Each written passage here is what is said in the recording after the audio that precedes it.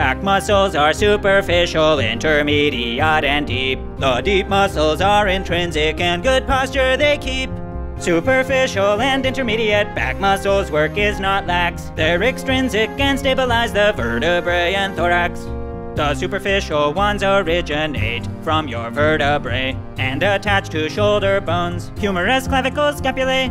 They include the trapezius and the latissimus dorsi, as well as the rhomboids and the levator scapulae. The trapezius runs from your neck down along your back. Its three portions form a trapezoid, which we will unpack. The scapula is lifted and rotated by upper fibers, retracted by middle fibers, and lowered by lower fibers. Moving the arm, the latissimus dorsi's origins are numerous. It converges on a tendon that attaches to the humerus. From four cervical vertebrae, the levator scapulae originates, attaching to the medial border of the scapula, which it elevates. The rhomboids retract and rotate the scapulae on request. The minors above the major, remember for your test. The intermediate group has serratus posterior inferior, as well as the serratus posterior superior.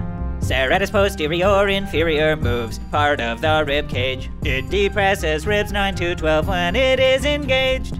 Elevating ribs 2 to 5 is the superior muscle's action, and these muscles might have slight respiratory function.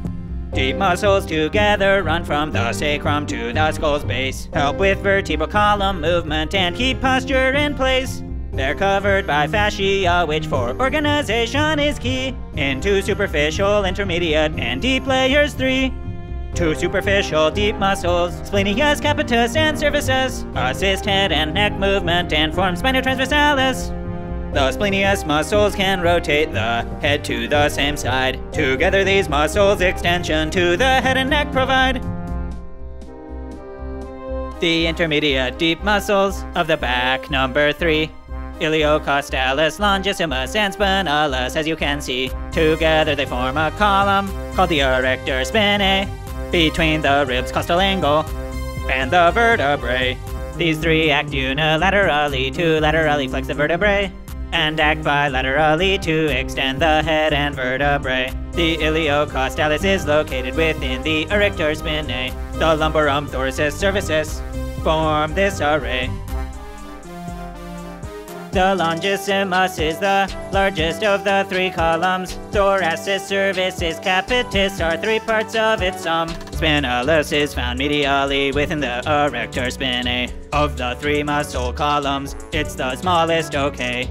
It's the column nearest to the spine and has three divisions. Thoracic, cervicis, capitis, as known by all physicians. The short muscles of the deep layer are under the erector spinae, connected to the transverse and spinous processes of the vertebrae. This group is collectively known as transversospinalis. Its major muscles are semispinalis, multifidus, rotatorus. The most superficial, deep intrinsic muscles are semispinalis, divided by superior attachments into thoracic, cervicis, capitis, running from the occipital bone to the 10th thoracic vertebra, to extend and contralaterally rotate the head and vertebrae. Multifidus stabilizes the vertebrae from under semispinalis. They're the thickest muscles in the transversospinalis. It's divided into the cervical, thoracic, and lumbar multifidus. They extend laterally, flex, and rotate the vertebral column thus. Most prominently seen in the thoracic region is the rotatorus, whose origins are at the vertebral transverse processes.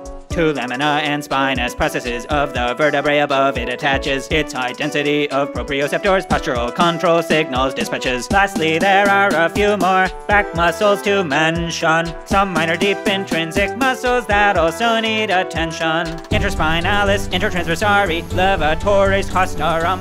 Interspinalis, intertransversarii stabilize the vertebral column. Interspinalis spans between adjacent spinous processes. Intertransversarii spans between adjacent transverse processes. Levatoris costarum runs from C7 to T11 to ribs below, and it serves to elevate the ribs. Review that just so you know. The anatomical illustrations you saw throughout this video were provided by our sponsor KenHub.